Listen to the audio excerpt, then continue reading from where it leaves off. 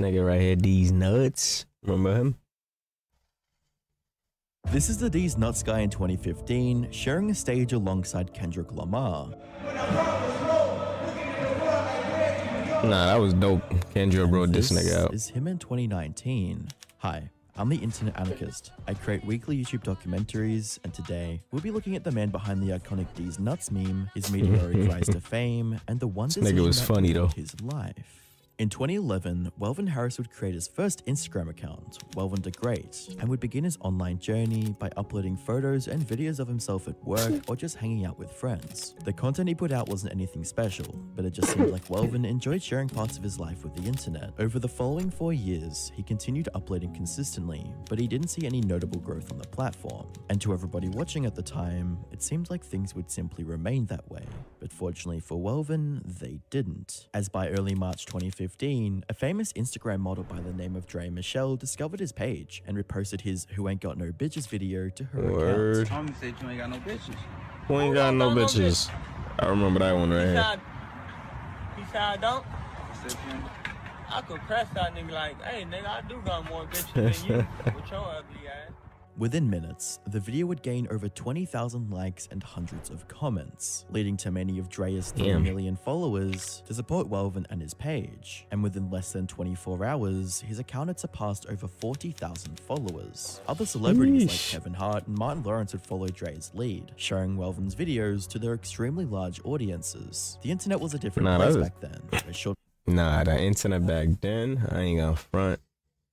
There's a lot of celebrities that made people just by a repost.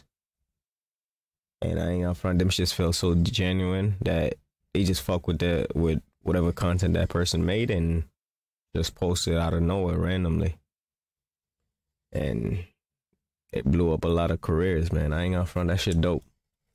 Videos like this would take over the internet, and Welven's internet fame was only just beginning, as on the 20th of March 2015, Welven uploaded his iconic Deez Nuts prank call video, a video that would dramatically boost his online notoriety and define his career. Deez Nuts? Got him! Got him!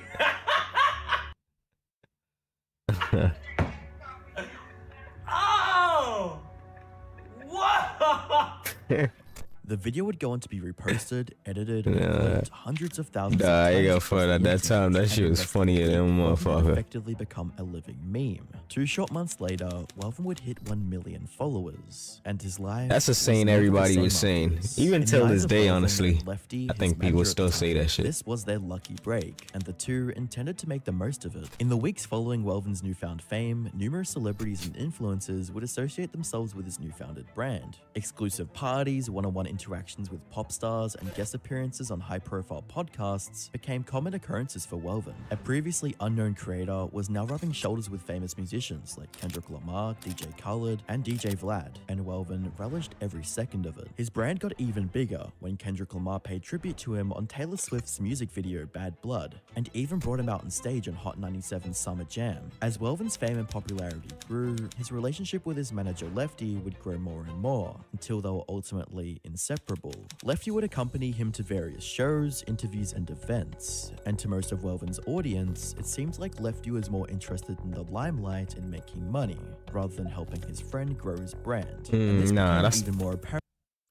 See, one thing about this shit right here, niggas is always a hater. They always want more than what they have. Like I ain't got front. The fact that Welven made it. This nigga wouldn't even make it if it wasn't for Melvin. Can't be greedy, my nigga. You can't be greedy, bro.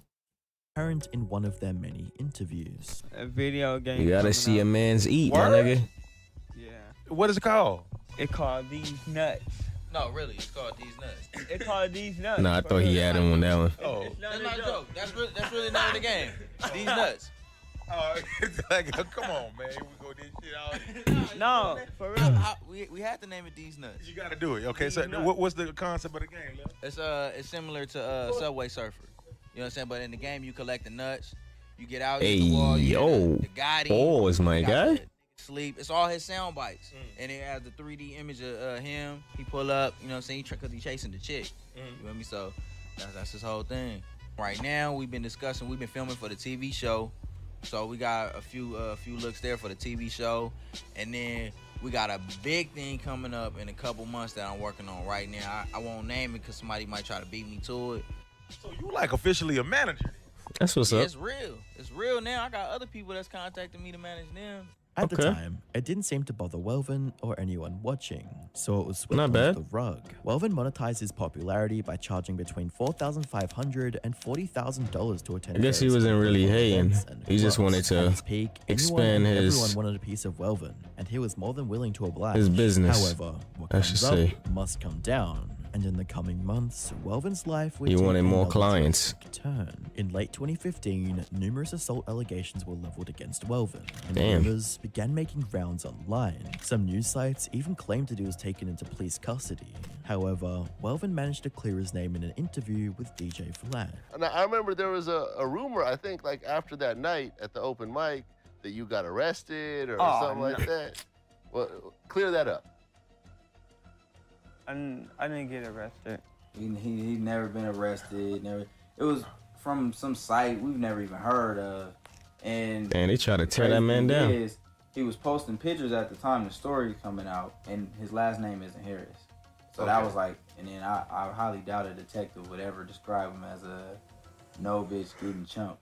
Just don't sound too believable. But I mean, after 900,000 followers in exactly 2 months, I have haters too. Damn, not So that was 100,000 just in some hater exactly shit. 2 months is Cause, you know, 'cause it started to crazy, bro. circulate. I ain't gonna front. That's fire. Cause I was like, cause I looked at it and said, oh shit, I was just there. I was just with him. And now he got arrested. Like, when did this happen? I haven't been arrested. No, so all that is bullshit.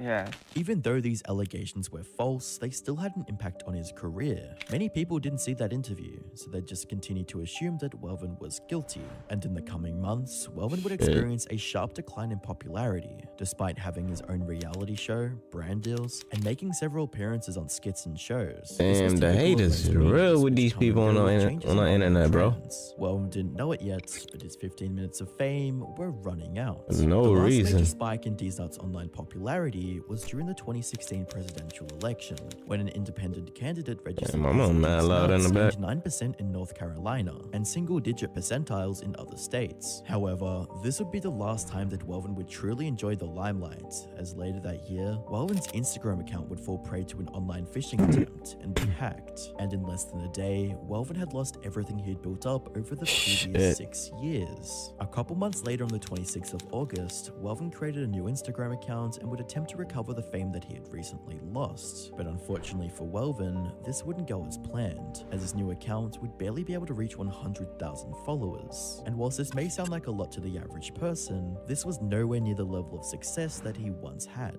Due to Welven's fame being a result of other celebrities promoting him, he wouldn't be able to harvest scam the likely ratings be on his own. fucking- And although Welven continued They be posting scamming the Instagram, shit out of he would niggas' eventually fade Instagrams. into obscurity. Fast forward 3 years to 2019, when Welven would once again become the subject of online discussion, but this time not for the reasons you would expect. Rumors began circulating of his passing. Yeah, I ain't see that one. After a video was shared of him unconscious on a sidewalk. Damn, that's sad, bro. On the 21st of August 2021, Welven and his cousin uploaded a YouTube video to dispel the rumors surrounding his passing. I'm alive and I'm okay. They say he died, fool. Nah, come on, blogs. These rumors about Welven being dead. He is very much alive and well. Welven has a family that loves and cares about him. He hasn't had any dealings with Lefty in a long time. So, you know, I wish all these rumors would stop, but I wish you guys would just leave Welven alone. Stop bullying him on these streets. Just, you know, let him live the life that he want to live. Welven he has a family that loves and wants to take care of him, but Welven chooses to go off for days at a time. He has a home to come to. He comes home, he rests for a couple of days, he go back out in the street. There's nothing nobody can do about it. There's nothing we can do about it. We don't want that for him, but this is something that he wants to do. So all these rumors about him being dead, my cousin is right here. He's alive and well. Yo, hold on, Brody. Give me 1 second. Look back at the amount of money and fame amassed during his prime. That level of success should have been enough to set him up for life, and at least keep him off the streets. This leads many to assume that Welven's manager, Lefty, had stolen from him and left him penniless. You think so? And the fact that Lefty no longer associated with Welven after he lost everything only makes this more plausible. However, more videos of Welven roaming the streets of California would surface, and a few people that saw him decided that it would be funny to bully and assault the former celebrity at his lowest point. For what? Bro, leave me the fuck alone, dude. Bro. Come here, bro. Bring your little ugly ass here, bro. Bro, why you bullying the nigga? What the fuck? Welven is mostly active on TikTok, where he posts videos of himself out partying or doing challenges. And it would be on this same page where he would address the videos of him sleeping out on the street, claiming that he was simply too drunk. Yeah, that's what I was saying too. He looked like he was slumped. I drink and I pass out. I don't like when people record me while I pass out on the ground. So I'm not dead. I'm not sleeping on the street. My boy. Man, I hope he alright, man. It's hard to imagine that a creator that was once acknowledged by celebrities and was paid to attend exclusive events is now struggling to stay afloat and clinging on to whatever little relevancy he has left. If you enjoyed this video, you might definitely did, man. Screen. Definitely Thanks did. For watching. Thanks for watching. Like, share, subscribe, comment below. You feel me? Holla at me, deuces.